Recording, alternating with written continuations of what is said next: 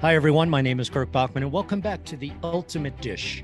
In today's episode, I'm speaking with Tim Condon, executive chef, owner of Angry Cactus Bar and Grill in San Angelo, Texas. By age 14, Tim was already engaged in his first job as a restaurant cook, and by 22, he became executive chef of Paradise Cove, an oceanfront estate in Hawaii. Since then, he has gone on to launch several successful restaurants, including Lonestar Cheeseburger, which was voted the #1 food truck burger in Texas by Mobilecusine. Tim is currently a partner with Escoffier's Work and Learn program, which gives new and existing restaurant employees the chance to complete an online culinary degree while working in the kitchen. Join me today as I chat with Chef Tim about his development journey as a young chef, multicultural cuisine, and the ways restaurants can improve employee retention. And there he is. Good morning, Chef. How are you? Doing well. How are you? I couldn't be better. Could not be better. Love the background. Well, thank you.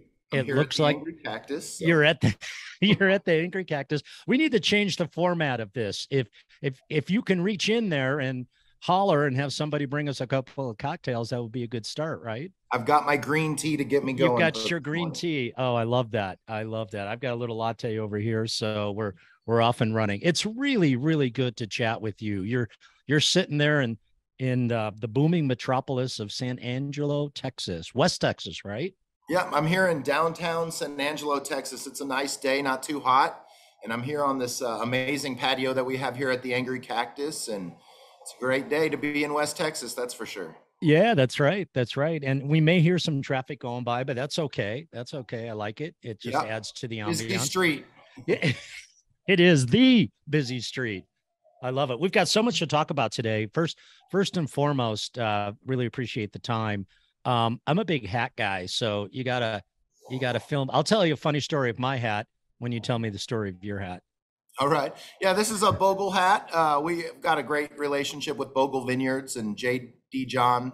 And they come out every year, and I always like to kind of support and show our favorite brands and our favorite one of our favorite vineyards that we have here in wine selection here at the Angry Cactus. Oh, that's cool. Are they out of California They or? are.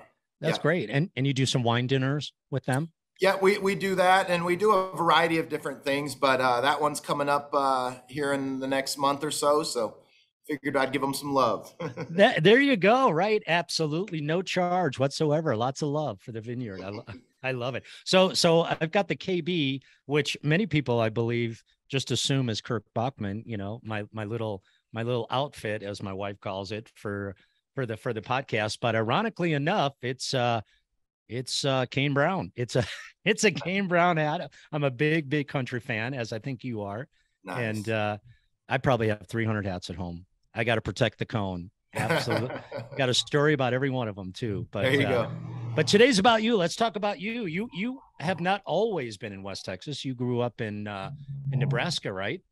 Yeah, my hometown is Omaha, Nebraska, and I started cooking at a very early age. Actually, my home was kind of filled with not so many TV dinners and things of that nature. So when I had to jump in the cupboard and get something to make, it would be maybe a can of clams and some linguine or something of that nature. So Oh I wow. kind of Okay. started something, in the back of my mind. And going through high school, I was blessed to have a really good culinary program at my high school, part of the Pro Start program.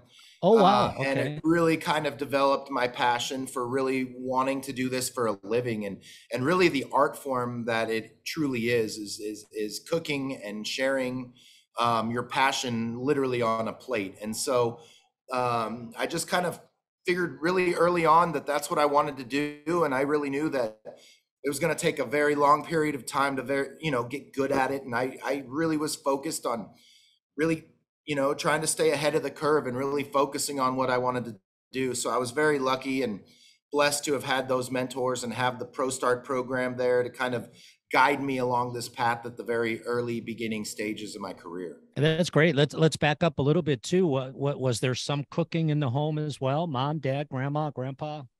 Yeah, my mom cooked often, and really what I was interested in doing is quite frankly, my first job was at Burger King. So I didn't necessarily know exactly where I was going to fit in the field, really fit in the industry. I was just fully aware that I love to cook.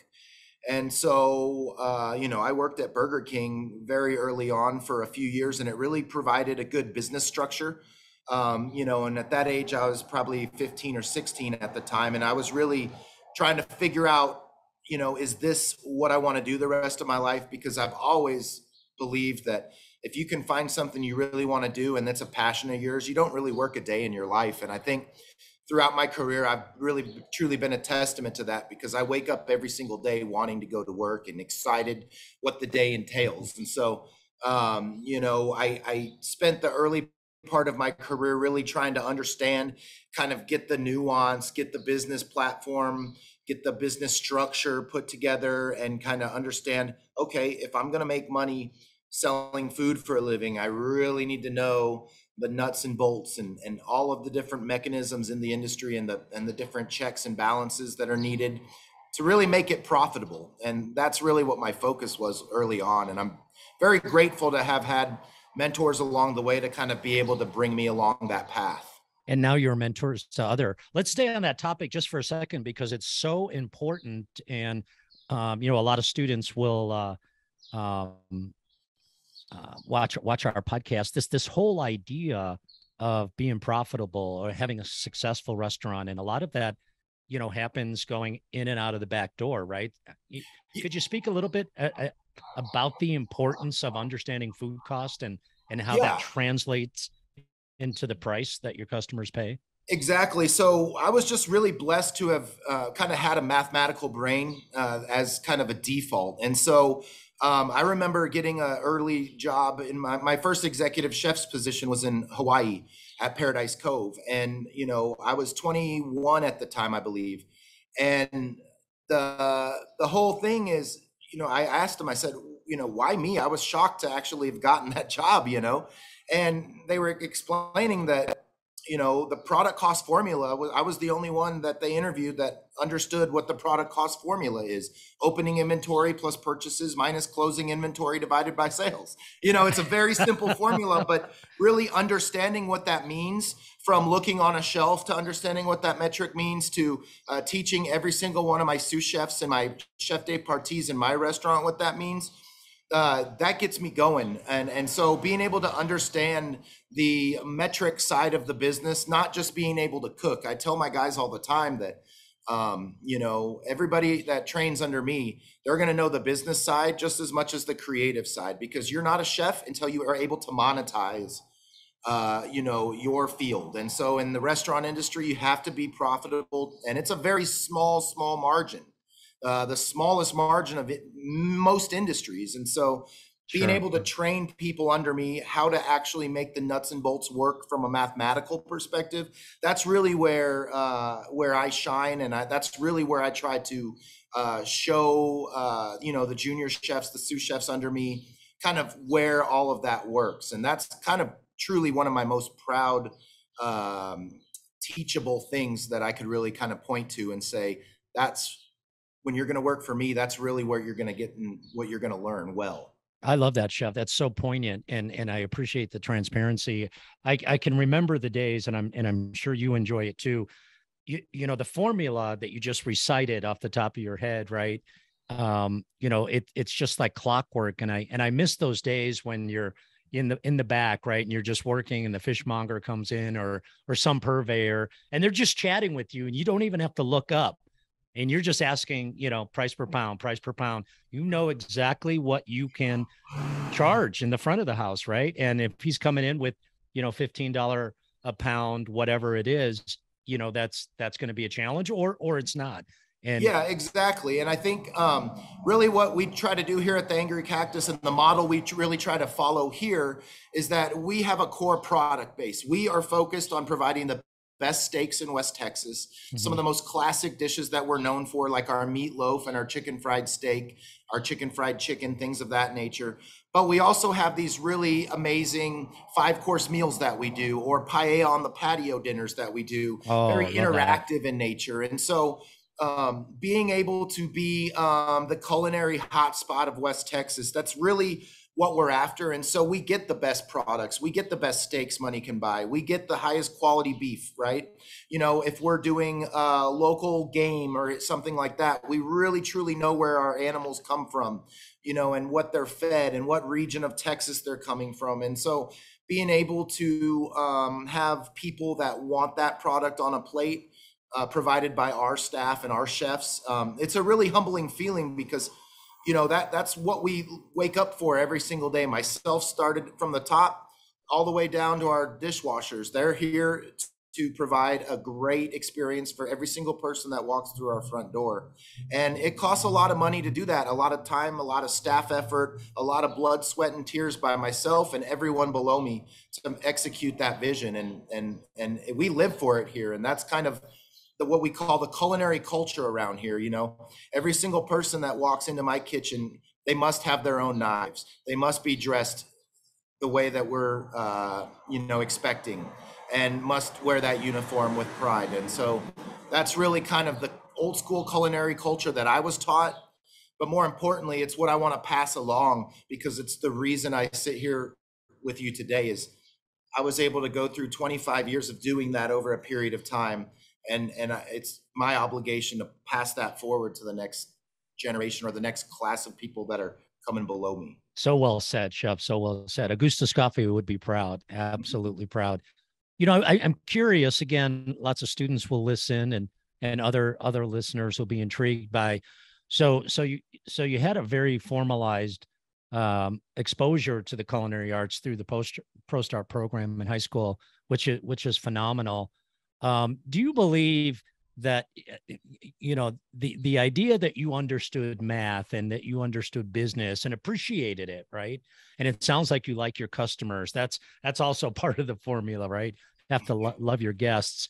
To go right from high school or thereabouts, you know, to an executive chef job in Hawaii, was that serendipitous, or you said you were shocked by it, but was that the original plan, or did it just kind of fall into your lap and I'm like, wow, this is an opportunity that might not come along again. I'm going to jump on it.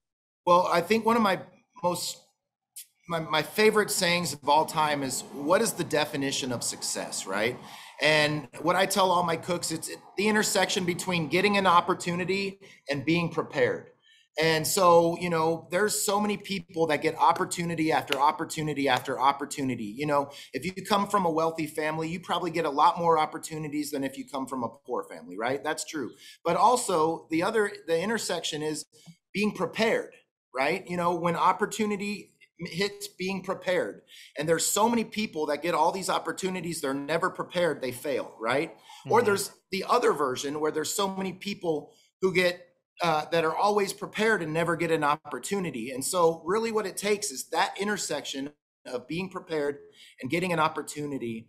And I've always really felt it's extremely important to really be prepared.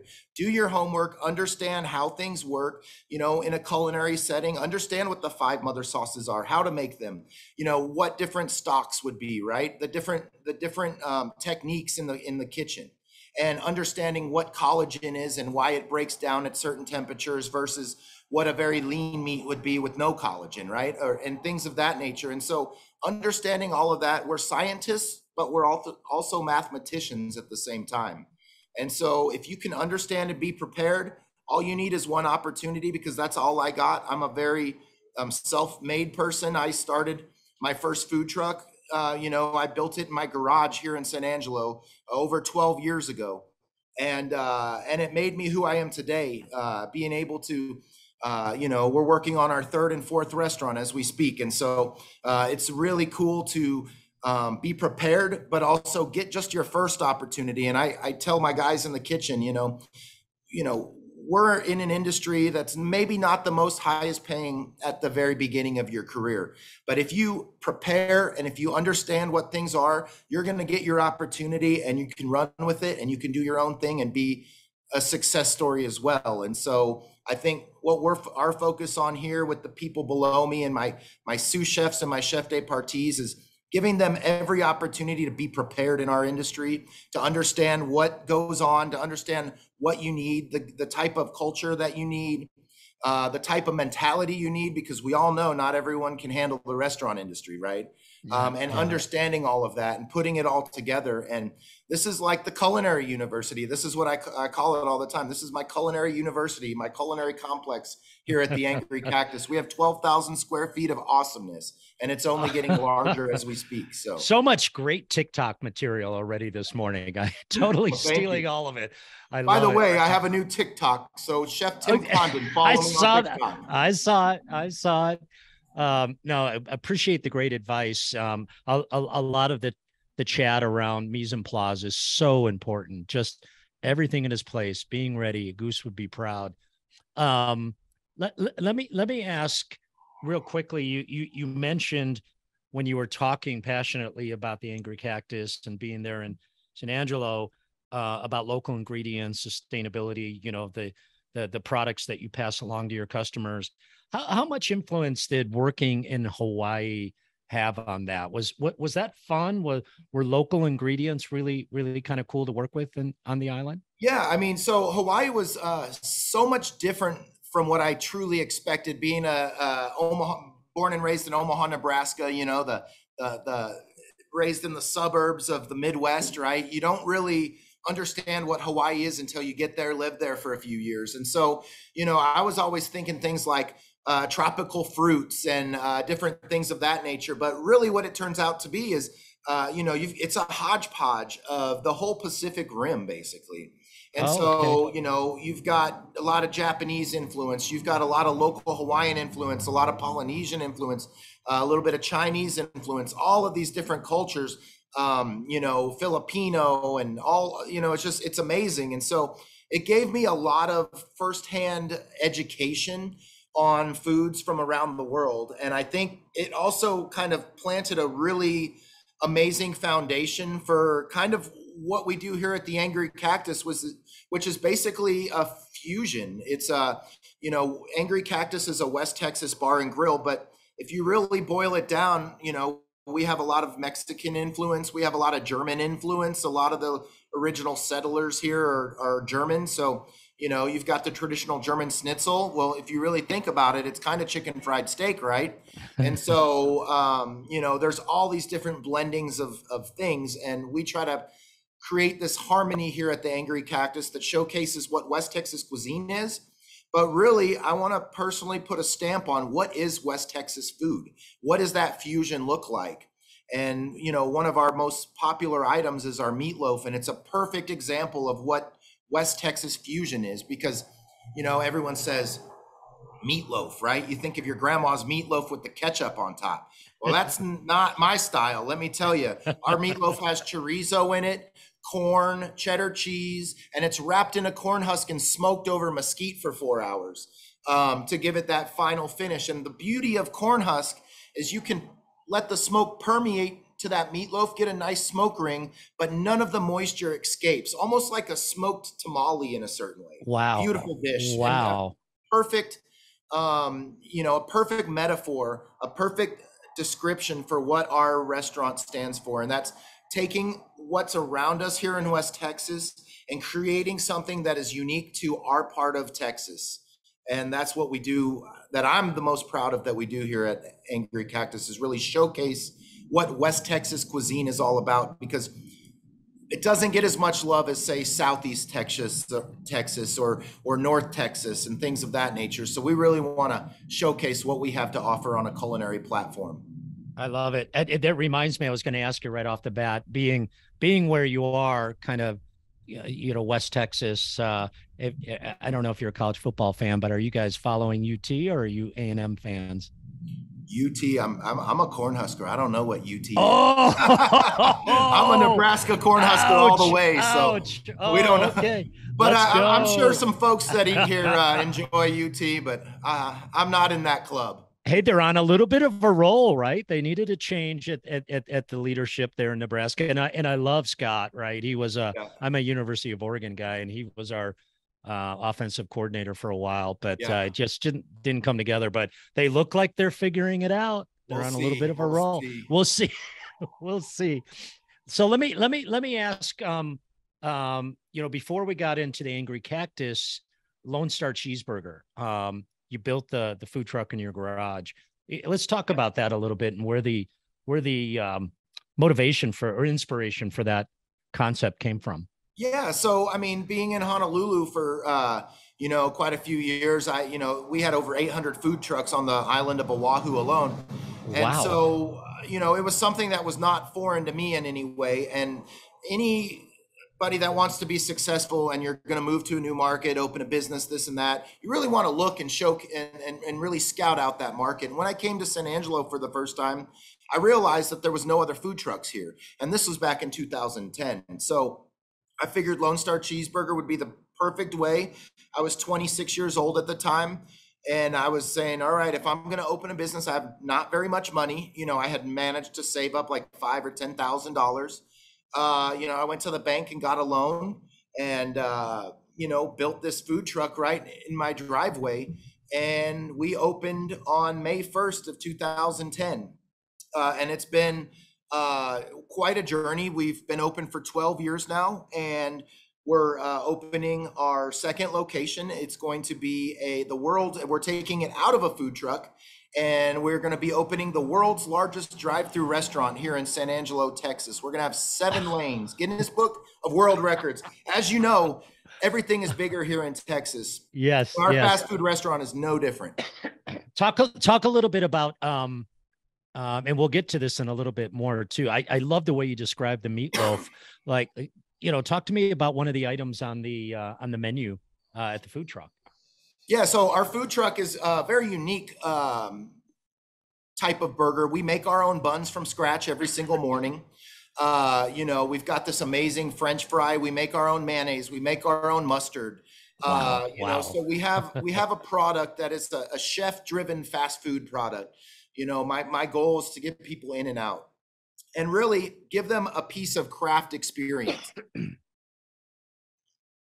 And so really what the goal is just to be able to compete in the fast food space, but also being able to compete in the fine dining space like you see here at Angry Cactus. And really during 2020, that was being diversified was an amazing technique, an amazing strategy to help us get through that time. Yeah. Can we use you touched on it. I'm still thinking about that meatloaf. I mean, what is the cuisine of West Texas, or have you redefined it, at least in your own mind? Yeah, I mean, and that's a really good question because that's truly what the inspiration of this restaurant behind me is to lay the groundwork, lay the foundation, and claim what we truly have here, which is beautiful, and that's West Texas cuisine. So things from lamb, San Angelo has more lamb within 120 miles than anywhere else in the world. We've got more sheep than anywhere else in the world. And, here in West Texas, not a lot of the farmers think it's something that you eat, it's a processable animal. Well, I beg to differ. I think that goat is an amazing animal. I think that sheep and lamb and things of that nature, they're all amazing animals, and they can be cooked in amazing ways. And so that's really kind of what we're after here at the Angry Cactus, is to fundamentally kind of box in what West Texas is all about. And so if you look at our fried chicken, for instance, we present it three small little chicken fried chickens on a rectangular plate, individually portioned with some, fried onions and a beautiful little baby radishes that we usually put over the top. And, that's just a perfect way to describe something that's from West Texas, but it's reinvented through my eyes, through the chef's eyes. And I think that's really where our claim to fame is. And that's really where that culinary culture that I talk about comes from. Is my whole passion of myself and my team behind me is to really develop that. And that really kind of speaks to really the success of what we've done here at Angry Cactus. We've been open here since 2016 already. And it seems like it was just yesterday, but Wow. We've really been able to kind of develop that with the leadership inside of my kitchen, and we're just hitting on all cylinders. And it's really amazing to have a packed house here, and to see people waiting on the weekends for an hour or so just to get in. And it's a really prideful thing for my team, for myself, to be able to showcase what West Texas cuisine is all about, and we put our heart and soul on every plate here.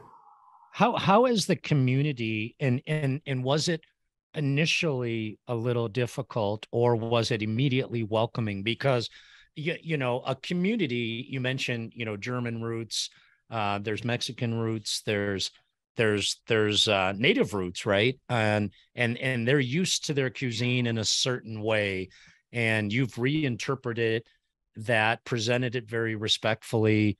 Has obviously the success is speaks for itself. But what was it like initially? Was it like, wow, that's not the chicken fried steak that I grew up with? Yeah, it's funny you say that, because we did have to kind of teach the market a little bit what our Yeah. style was. One of the big things I talk about when it comes to conversations about being a restaurateur is you really have to listen to what the people want. But in our case, we want to be the pulse setter. We want to be the pacemaker for what happens and what people eat. We want to be the trendsetter. And Yeah. so, in order to do that, you have to be able to establish some sort of legitimacy. And Mhm. so, after having Lonestar Cheeseburger open for 5 or 6 years here in this market, we were able to kind of develop legitimacy. And then we got a much better shot at kind of taking our game to the next level here at Angry Cactus and moving it up to a different level of dining. And I think that was really, even though it was a struggle, we had nachos on the menu that were kind of deconstructed at the beginning. And I had all people, farm folks from an hour away coming in here trying to tell me that's not nachos. And they didn't understand this is art on a plate. This is what we're trying to do, right? Needless to say, those nachos are no longer on our menu. But we replaced them with things that are a little bit more palatable, but at the same time, going back to the pace setting roots, the trend setting roots of, we want things that are unique, things that are unique to us, things that are unique to this region of the world, the country, and really kind of give a snapshot to folks passing through West Texas. This is what we're all about from a culinary perspective. And so it was a challenge at the beginning to kind of teach people that. But once it started rolling, it took a few months, and then, people started saying, hey, this was good. And then now, we're one of the busiest restaurants here in San Angelo. Yeah, yeah, and people have come to expect a certain type of cuisine from you. It reminds me a little bit of the story years ago when my family and I had a restaurant up in the mountains here in Colorado, and German roots. So, we were really careful. We kind of built it as a German/American restaurant. And to your point, we kept the local favorites on the menu, but over here in the corner we had, 8 to 10 items that were very classic, from the schnitzel and in a variety of ways. And I'll never forget, we started pushing this amazing smoked pork loin on the bone, which we started serving with like a braised cabbage, right? So something they were familiar with. They loved the smoked pork, but we added the cabbage, and then before you know it, they started asking for that. It took a while. Smoked pork is a little pink, right? And people are Yeah. like, "Is that cooked? Is that cooked?" Well, Now I always I look can at things. appreciate that. Yeah, Yeah, I mean, I always look at things in like a 3, 5, 10 year kind of span, and sure. really, I'm looking at Angry Cactus and saying, all right, in 3, 5, 10 years, where are we going to be? What do we want to do? And so, I think those objectives that we want in 3 to 5 to 10 years are going to be met with a determination, with understanding exactly where we go. We're going to be remodeling soon, right? And we're going to be adding on new spaces. We're going to be adding a kitchen for the culinary program, all of these kind of things. And so, we're really looking at the 3 to 5 to 10 year marks, and where can we really maximize the culinary industry here in West Texas, because we're in a huge vacuum of folks that want to be in our industry, for one, but more importantly, a huge vacuum of passion for our industry, right? Not a lot Yeah. of people are raised and grown up in this area and think, oh, I want to be a chef. Well, my job is to show them this is an amazing lifestyle. This is an amazing career path. This is an amazing industry. I wake up every single day excited to go to work, and it's my job to show some folks that that's also can be them. It totally shows. I love the passion and the commitment. And let's take that and segue into, yeah, in spite of how busy you are with the restaurant and the other concepts, you engage as well as anyone I've ever seen in this this concept. I'll kind of put the umbrella of an apprenticeship type program out there, right? So at Escoffier, we call it work and learn.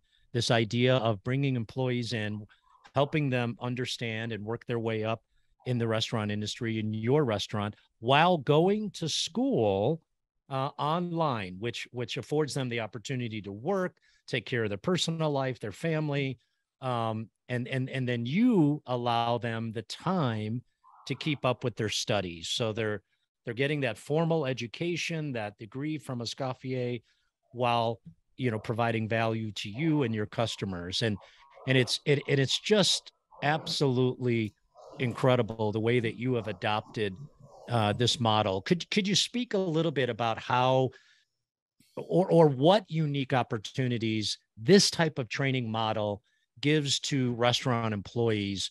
This idea of formal training with education with real world experience.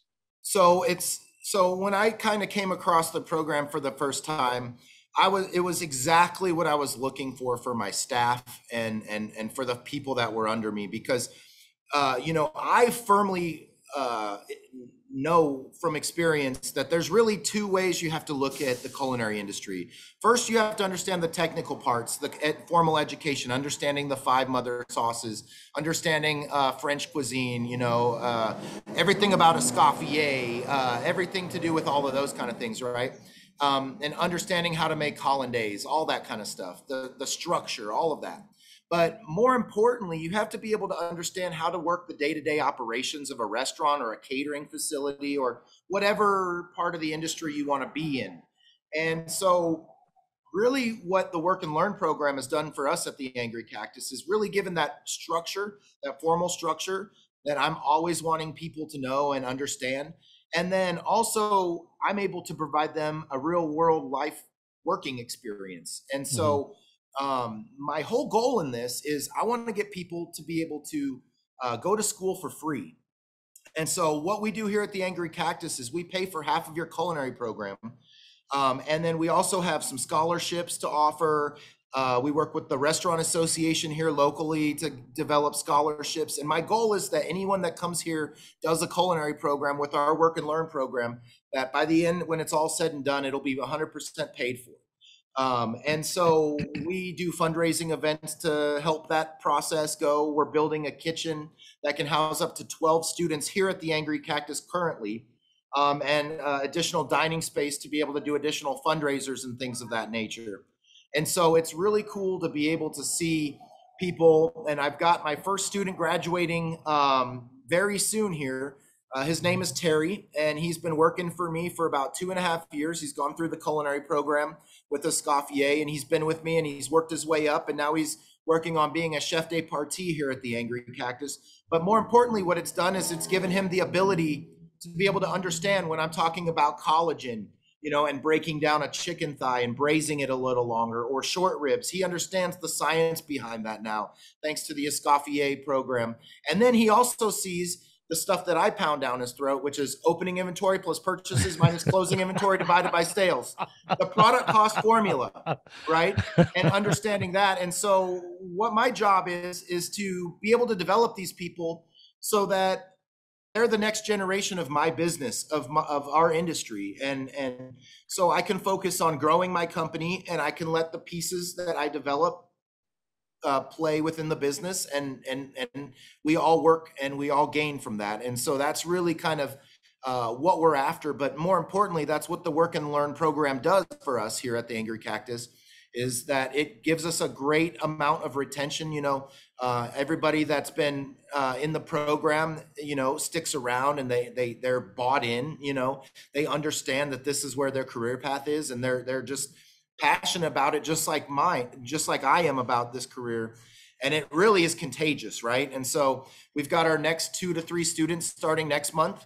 And then we've got a couple following that that are going to be part of the program. And so it really creates a great opportunity to come work in my kitchen. They do the work, the class work, the labs and everything here in our kitchen. I watch over it. I give them suggestions. They get graded by the Escoffier staff. And it's just a really nice marriage of being able to create a formal education, but also getting real work experience. And so that's really what we're after is, I think in the past, a lot of times culinary degrees have been kind of able to been given out, to almost anyone. But when you get into this work and learn situation, you get to work hands-on, one-on-one and with your hands with these students. And it really, I'm able to kind of put my stamp on their career and kind of be able to influence them that way. And they also get the great formal education that Escoffier provides. You brought up just an incredibly important concept, this idea of retention. Keeping your staff, right? That's a tremendous. You're a numbers guy, so the ROI is very evident to you. You're investing in someone who's going to stay with you for a while. Any other advice for entrepreneurs to allow this model to work for them? Clearly, you have the passion. You're seeing it work in action. How does if I'm opening a restaurant concept, what do I need to understand to make that sort of model work for me? Yeah, well, luckily I've been able to work in some really great kitchens with some really great culinary cultures. And I think that's the big kind of keyword that I like to use is culinary culture, right? And so during the pandemic and during basically everything that's gone over the last couple years, we've never had a problem really retaining our staff. And most importantly, the reason for that is we create this culinary culture truly kind of webbed together by passion, right? Every single person that works for me here at the Angry Cactus, they either have to be passionate or they're probably not going to be around very much longer. And because we really want people that want this industry, love this industry, and have the same passion that we do. And so it's not a job for us. This is a career path. This is a passion for us. And so we don't look at it as an employment situation. We look at it more as this is a development. This is a culinary education you're going to receive. All of my guys that work for me, I have definitions. Mise en place is plastered all over my kitchen, 100 places, right? We talk about having everything in its place. And we talk about mise en place is even a metaphor for life, being prepared and having everything in a row, getting your credit right first before you open a restaurant, right? That's part of it, having mise en place.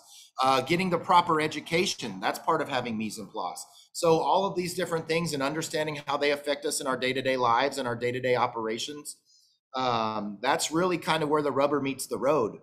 And so, if we can provide that here at the Angry Cactus, then there's nowhere else you want to go.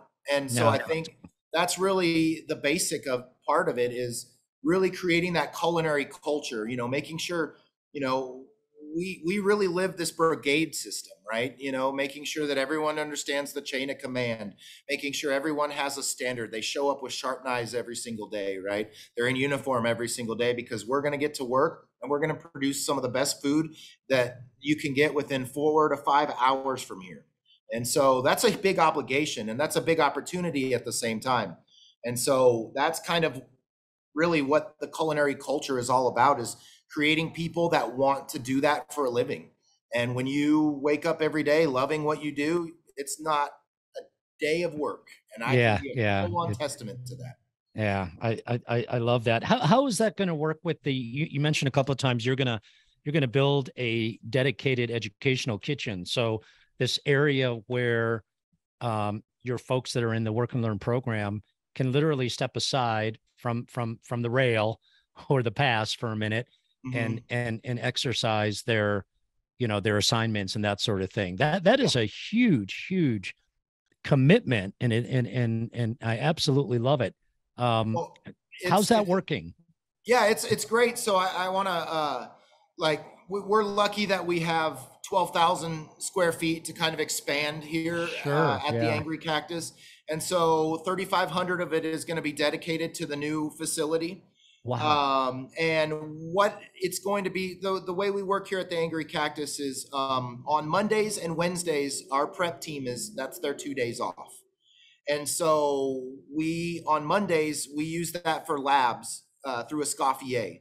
And so it's almost a dual purpose where we can have a full restaurant going on and everything going on, but in the back, we can have up to 12 students working on their culinary program, working on the Escoffier online piece. And so being able to kind of do that and being able to kind of, and I refer to this place as my culinary compound. It's amazing. Being able to kind of like have all of these different elements going on under one roof and being able to show, even some agriculture pieces. Like I'm out here on my patio and we've got, jalapenos and we've got all different beautiful things out here. That's just gorgeous. Wow. Yeah. It's just an amazing facility to be able to really just showcase every piece and every portion. And of course, 30 minutes away at my home, we've got a fully functioning farm with chickens and all kinds of stuff out there. So really having these things where we can grow our own vegetables and show how to pickle and can and ferment, or we butcher a pig and we get to learn how to use every single element of that pig.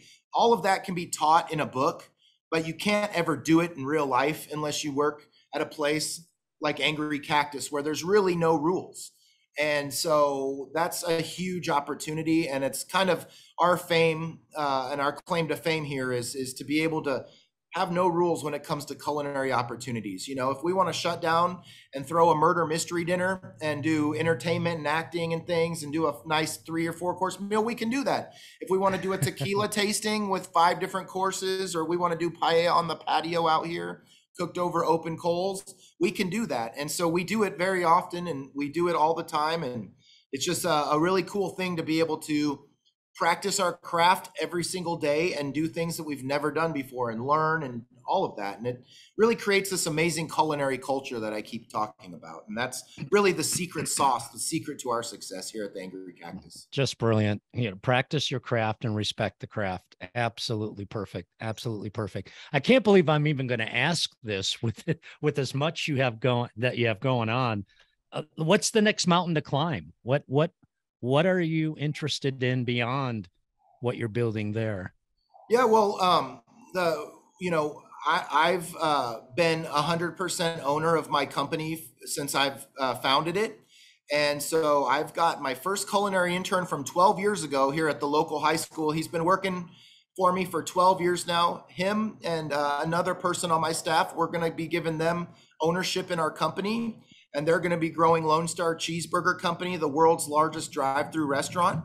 They're going to be doing that. And me personally, I'm really getting into the sustainability aspect of farming and things of that nature. And so we're working on kind of doing a farm and kind of homesteading and having a self-sustainable farm that can produce beautiful chickens and donkeys. Or I mean, not donkeys. We don't cook donkeys, but we, goats and pigs and things of that nature.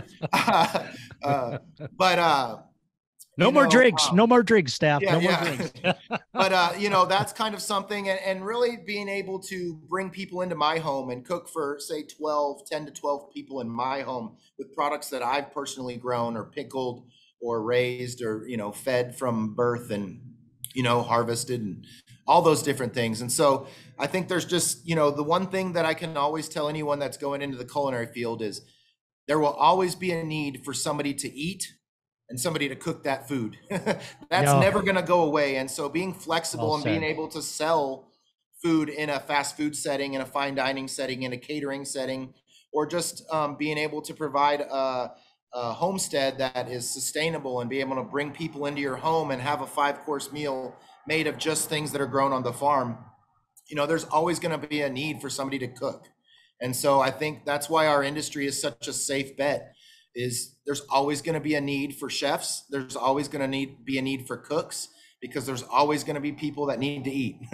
So yeah, us included. Not going away. I just can't even believe what a fun conversation this has been this morning. Your passion is infectious. One of the things it keeps going through my mind as we're talking here, you probably know this already, that for our online students, who are in every state of the nation, several times a year we come together and farm to table events in different locations, from Vermont to Ohio to Austin, Texas, to Boulder, Colorado. And so I'm calling you to see if we can get some people to come hang out with you and check out the donkeys on your farm and the chickens. So that's a whole nother conversation. But Chef, before I let you go, the name of the podcast is The Ultimate Dish. So I think you've already gone over a lot of it, but in your mind, what is that one ultimate dish that always stays with you?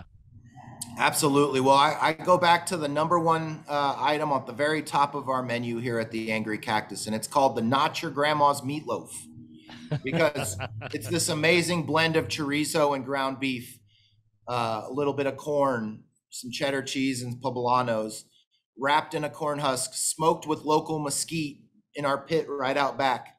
And then we just finish it in the oven and grill it to order. It's a beautiful dish, finished with a nice little barbecue sauce that has a little fusion elements in it, sweet chili and things of that nature, kind of from my Hawaiian days. And then, it's just a beautiful fusion of home style food and everything. Look at with the train in the background. I could not be more perfect. The bustling metropolis of downtown San Angelo, Texas. San Angelo. I absolutely love it. Absolutely love it. Hey, thanks so much for the time. Our best to your students behind that door, and we're gonna have to get you on again, because there's a lot more to talk about. Well, thanks for joining us today. Yeah, absolutely. Yeah. Thank you for listening to the Ultimate Dish Podcast, brought to you by Auguste Escoffier School of Culinary Arts. Visit escoffier.edu/podcast, where you'll find any materials mentioned during the podcast, including notes, links, and other resources. You can also browse other episodes and subscribe.